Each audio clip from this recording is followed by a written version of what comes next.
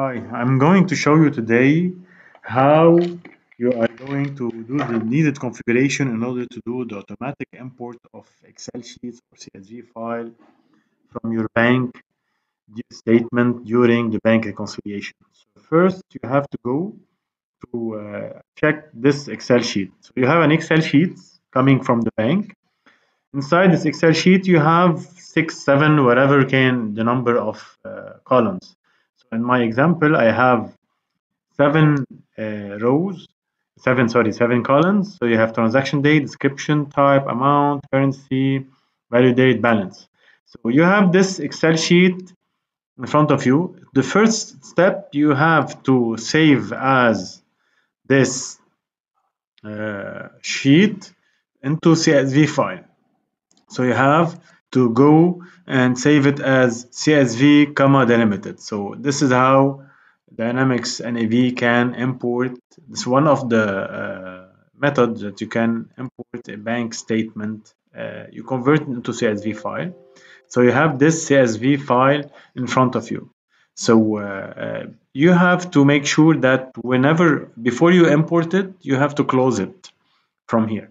So now I have to go to Dynamics NAV. The first step is to define what we call data import or data exchange definitions. So you go into data, you put here in the search data exchange, okay, and definitions. You go to data exchange definition. When you click on it, you create a new one. So you click on new, and here you put data exchange definition, DED, bank one, for example. So this is for my bank example. So I can put here, this is for the data exchange definition for bank one. So you have to put something that is meaningful for you, because you might have the same data definition for different banks or for bank one.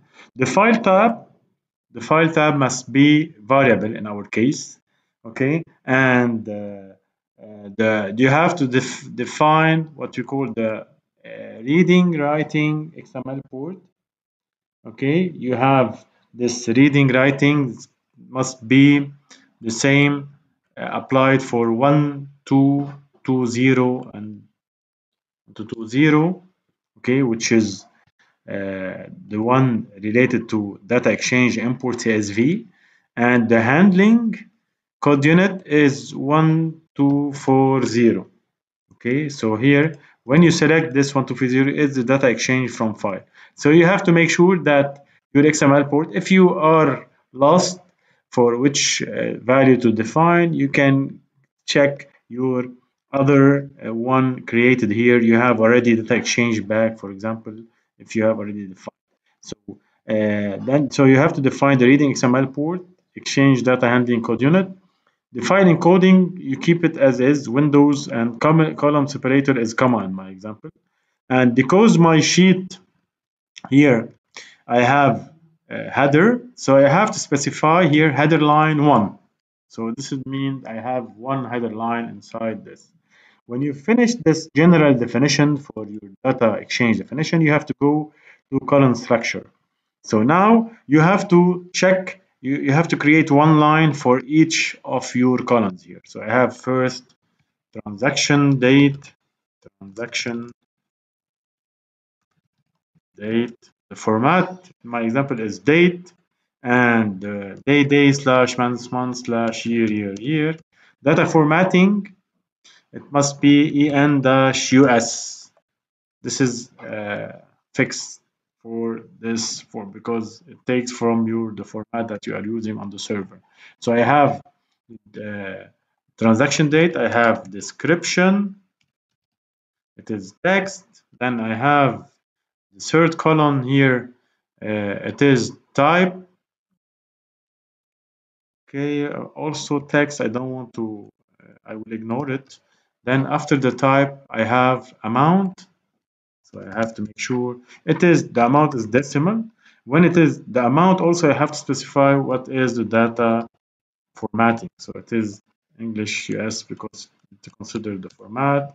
After the amount, I have the currency, keep it text because I will ignore it. Then I have value date and balance. So I have value date, text, and balance.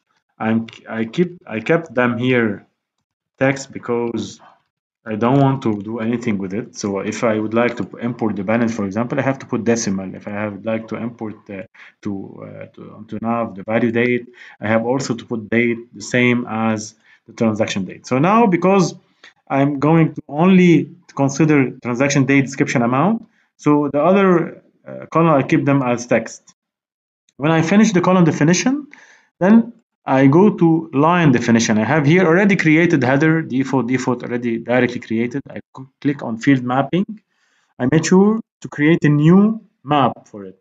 So since I'm considering to import my data, okay, so to my directly to the bank reconciliation table. So I can click on advanced. I can put bank. If I know the bank reconciliation line, what is 274, I selected 274. Okay. The field mapping, I have the mapping code unit. Okay. I must know the field mapping code unit before I select or I enter this. It is fixed. You have to use a fixed code unit. I'm gonna share with you this number based on what I have. Okay, previous, I will select one and I will check the number because I don't remember the number exactly. So let's say here it is the 1248, the code unit 1248, the process bank reconciliation line. If you forget about number, you can go again and put 1248, or you select when you go to advance. Okay, you put here in the name, caption, reconciliation lines. Okay, it process 1248. So you can select this 1248. Now for each column that you would like to enter into NAV, you have to create a row. So I put transaction date. Transaction date inside NAV is here transaction date, and I have description. It is to be entered as description, and then I have the amount, and it has to be entered here as statement amount. So I have to define the three columns that I would like to import into nav. I have my definition is ready now. So I call it definition test. It's not the one test. What I call it is, if you remember, I started by data definition.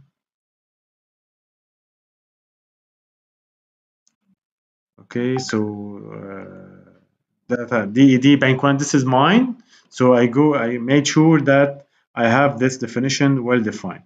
So now I will close this. I have a new definition called DED bank one, okay, where I have the read writing XML port specified 12220, 1240 here, and the file type is variable. Okay, headline is one, and I define the column definition and the line definition. So the next step is to go to bank export. I put in search bank export import setup. So I have to create a new one setup. It's also BIS. Okay, so this is bank import setup for bank one. So it is bank import setup for bank one. It is direction here is one import. Okay, the code unit is also don't need to specify. Okay, the most important is to specify data exchange definition code. So you put here DED bank one. So I have now the new bank import setup linked to my data exchange definition code. Okay, so now I have to go to my bank one for training. I select here the transfer statement, the transfer section, bank statement import format. I select the one that I have just created, BIS bank one. So this is how the bank is ready to do automatic reconciliation. Go to bank reconciliation. I click on new. I select my bank account, bank one, okay, and I click on import bank statement. So here I select my CSV file, okay. I didn't what I call it here, it's my bank statement imports, okay. I call it, and it has to be CSV, so it's bank statement to import CSV. When I click OK, you see it works properly. All the fields that I have in my bank, transaction type, this, the amount. If you see the total amount here is, I don't know if I can do some of this one, but for me it's not taken as amount. Okay, so if I select this balance, consider number, so here you made sure that you have all your Excel sheet, the 32 and 13,080, they are all imported. So this is how you do the import. I hope you liked and you find it easy for you to do this bank reconciliation. If you need any help, you can always get back to me on my WhatsApp or call 96170912700, or to my email, or on LinkedIn. You can chat with me or send me a message, or through Facebook.